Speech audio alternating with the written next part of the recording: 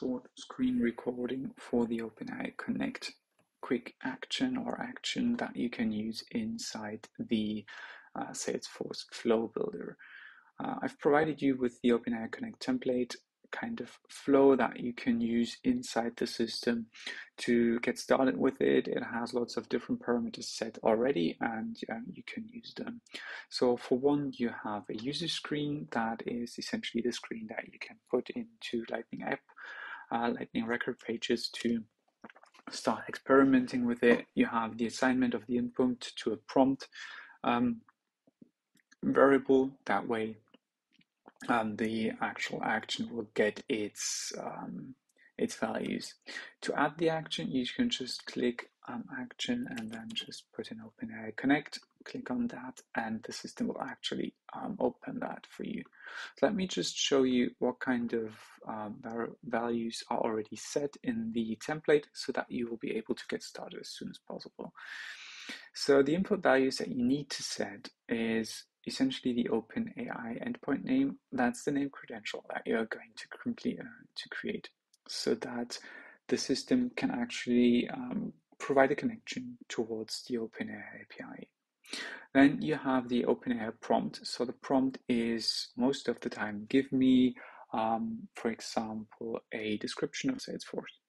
That will be a prompt that you can put in, or if you'd like to use it in a more automated way, you could actually have another kind of action, for example, get accounts, to get you the name of the account, and then also provide you the instruction. Maybe either way, you can provide that in a kind of other variable, or you would like to provide it in actually other records.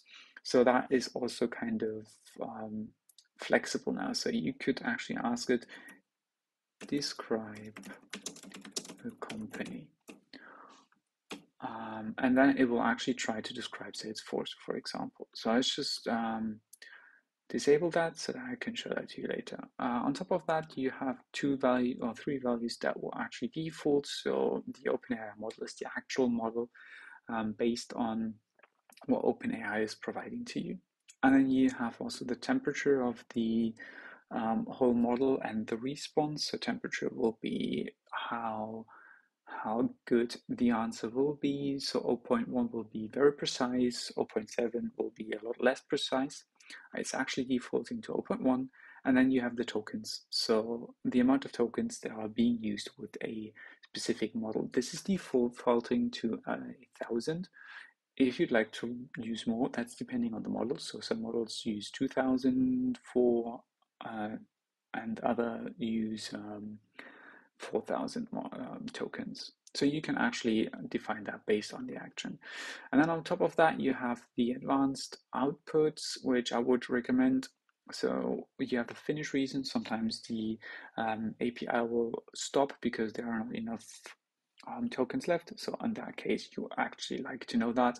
Then you have the actual output, the reply ID, and the tokens that are being used. Tokens used is something very helpful for you, so that you will be able to know, okay, I have so many tokens that have been used in this particular kind of request that I've taken. You can use that in order to write a report or something like that, if you'd like to map that to maybe some kind of custom object. So once that's done, let's just go into debug, and the system will, since that's kind of declaratively built, will actually ask you what you would like to see. So you can ask it to provide you with, provide me with a description of Salesforce. And then you just click next, and the system will actually try to query OpenAI DaVinci now, and it will actually get back with the value as such. And you can also see down here on the right hand side that there is some kind of the finish reason, which is stop, so it has finished successfully. You have the reply ID, and you can also see the AI output that it's provided to you. On top of that, you can see the amount of tokens that it has used, so you could report on that. What you need in order to have this running in a good way is you need to create external credentials. So that's the external credential that I've created. It's called OpenAI. You will be able to create named credentials. So in this case, I've created the OpenAI completions in order to go to the completions endpoint. You can also create another one if you feel like it, but this is the one that's currently supported by the action. And then you have some kind of custom headers that you need to set as well. So authorization, organization, as well as content type.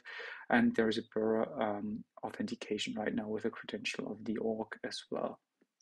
If you go into the OpenAI completions, then you can also see that you need to allow the HTTP headers to have formulas so that it can actually provide the right information to the endpoint. I hope you're successful with the use of that, and I'm very excited to provide that to you. Thank you.